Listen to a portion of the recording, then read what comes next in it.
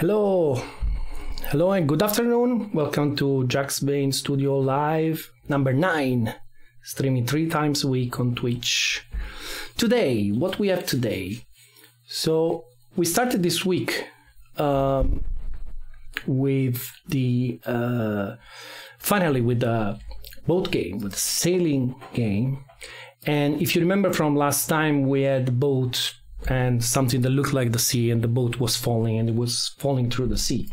So what we have today, after a couple of days work, is a little bit better. So we have the boat actually floating. I'm not super happy yet about the way it's floating. It still takes a long time to find peace and to find a stable position. Sometimes it becomes unstable, and it will explode. But I think it's good enough for me to work on it. Right now it's moving forward because I just applied a force moving forward to test and see how much drag it will get. And it's actually moving forward and slightly turning on the right. So interesting. We also can see the forces applied by the water to the hull working, and the center of gravity there. So the idea for today is to get a little bit of both data configuration. Right now there are things that I have to put in code both on the physics side and on the graphics side. So I want to implement just a simple file for now where we will put things like CG location and things like 0. Right, and that's all for now. And this will become way more complex with time. Just to give you an idea of how this thing is going to look like, this is what I had for the planes, for the flight simulator. So I had something for the physics that looked like this. So as we're going to add wings and rudders and foils to this, this is how it's going to happen. So for now, let's start with this simple thing here. All right, okay, so now this should run exactly like before. Yep, okay. CG is right there, which is cool. Also, I found a bug in the shadows, so shadows today are looking a little bit better.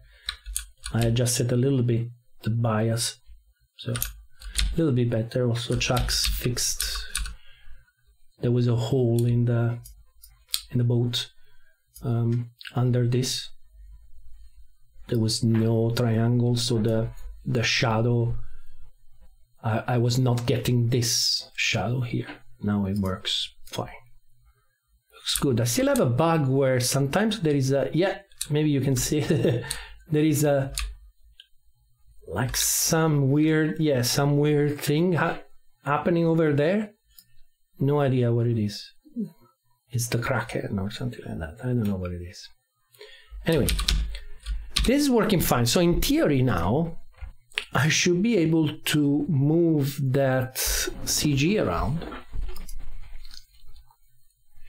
Now the funny thing is that, okay, so if I want to move it back, in theory this is minus, right? Is it? Let's check. Nope.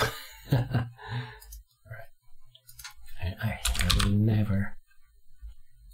I will never be able to understand the signs in 3D graphics. All right. Okay. So this is now moved back, which is cool because we have the back of the boat sitting a little bit somehow lower, and we can see the horns. I call it the horns, maybe it's not really the horns. The horns are coming out of the water right now which is a result of the CG moving back. So it's doing what we expect. Let's try to do it a little bit more. Let's see, a little bit more extreme, 4 meters at the back. Let's see if let's go. Let's see if we can make it completely broken. Weigh it down. But this looks okay.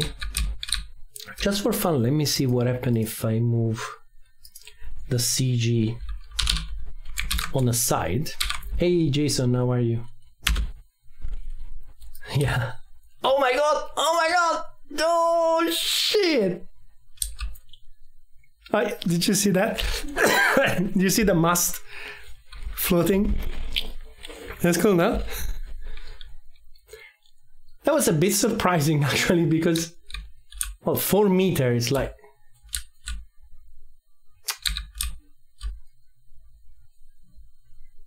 yeah, 4 meters is basically, yeah, it's completely out, so it makes sense. It makes sense. Let's try to reduce it a little bit. But it was cool. It was cool. It was not expected at all.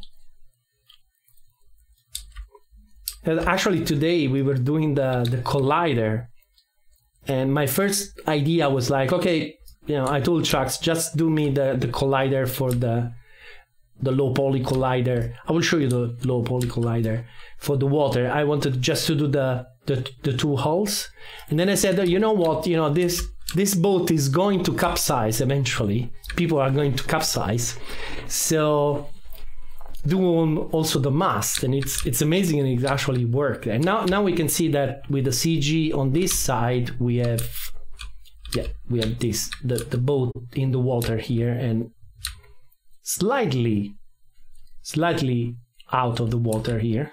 You can see a little bit of the rudder. No dumping.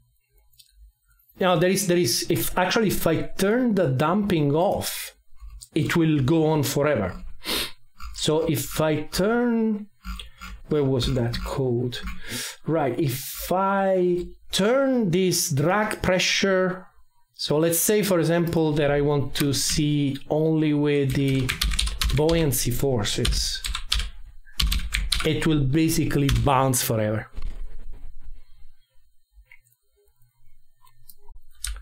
Let's see. Yeah, in theory it will do this dance forever. Stefano, more general question from me regarding work methodology. I hope it's not too heavy. How much time you spend pre-planning architecture of your project parts, or maybe you rely more on prototype refactor agile cycle and try not to pre-plan that much. Just go after what's needed at the time and use your experience. Yes, definitely the second thing. I do spend time thinking about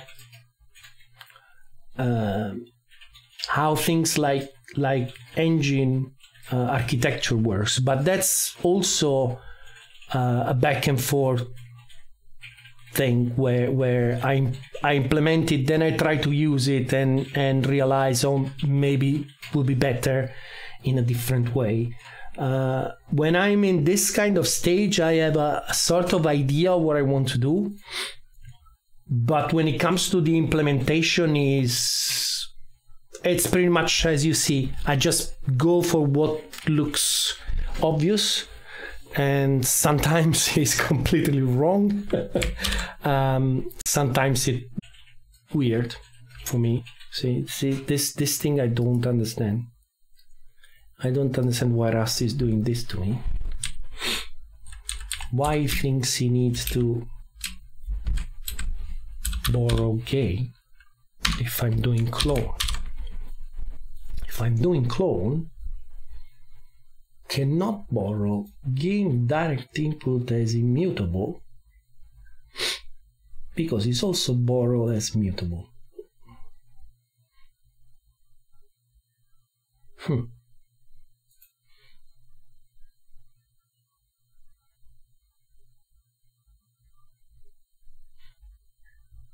Of course, that's why.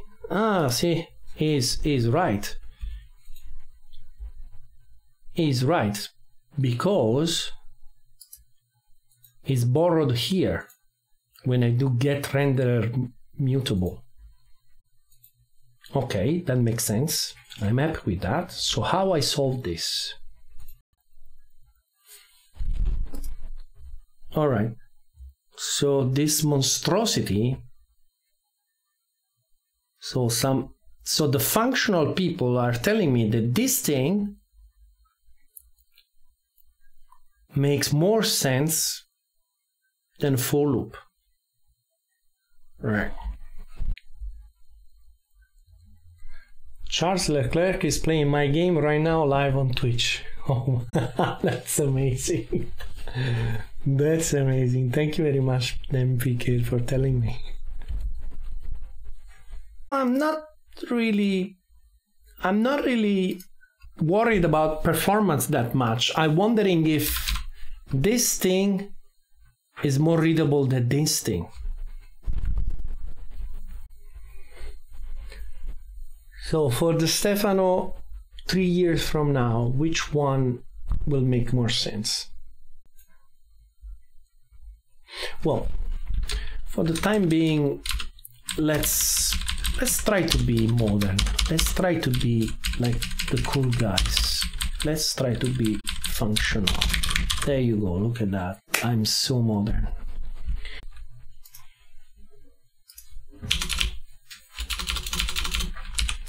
Let's move on. All right, sail. So how we do this?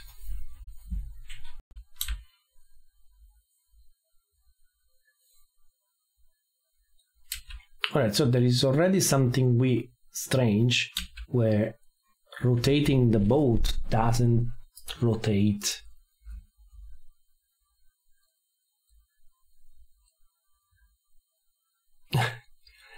Okay, so rotating the boat is not changing the angle of attacks. So apparent wind, get the velocity. All right, I think it is a good time to try the Visual Studio Code debugger. That's it. Okay, so let me put it at what I think should be an angle. So something that makes sense. Okay, we definitely should see an angle now. So bang, stop there. Okay, so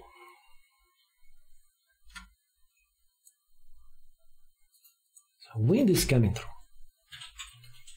and the apparent wind in world space is this, which is fine. So world to local,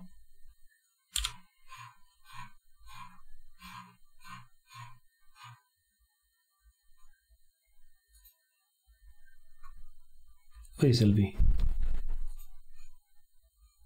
Where is LV? Haha, Visual Studio immediately thought me. Can I see V2 at least? Okay, so V2 is that. Okay, it is LV. Right, okay, so that it's okay. I know what is the problem. The problem is that the wind, the sail is not rotated. Right, so the sail should have the up vector into one direction, right? So when I do the sail, I should do from translation and then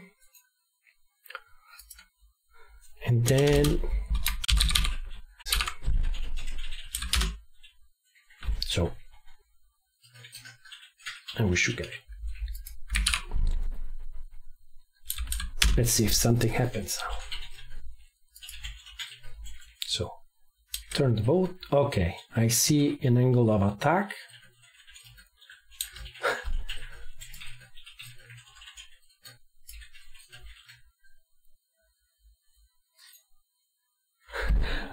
That is something that I don't understand exactly what it is.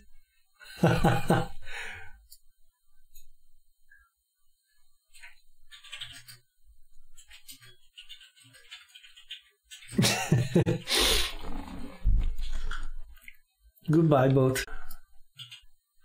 No, I still don't see any force coming from the sail.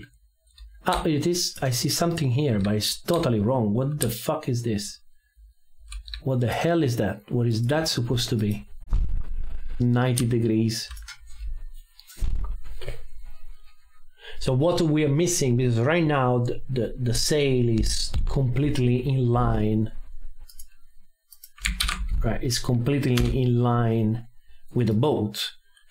So there is no way for us to create a forward movement.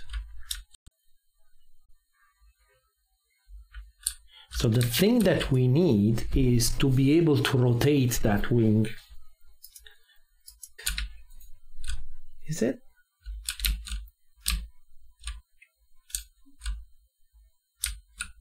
Still going pretty much at 90 degrees, so it looks like it didn't do it. Should we rotate it before doing that?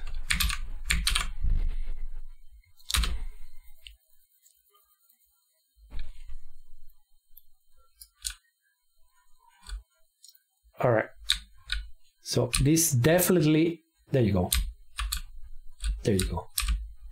So this definitely has a component in front now. In fact, we're sailing forward.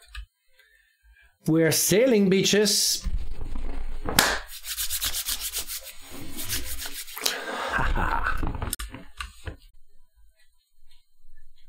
Okay, I think what I need to do tomorrow is basically add. Well, first of all, I need debug. I need to see my sail rotation. I need to see my sail angle of attack. And I need to be able to rotate my sail to make it work. But we are basically sailing. And it's still super primitive as a system. We have a wing that has a ridiculous physics, but the power of the wind. And it's cool that all the buoyancy and the dragging, the water viscous stuff just keeps the boat pretty much straight. So it just went there, is put, the back to it tends to rotate into the wind and go. It's pretty cool. Pretty cool. Good. Well, guys, thank you very much for spending these hours with me. And if you see this on YouTube or whatever, you can join me on Twitch. You can follow, you can subscribe, you can share on social media, follow me on YouTube and so on. And I will see you Friday morning at 10 o'clock. And hopefully this thing will sail a little bit more like a sailboat. See you next time. Ciao.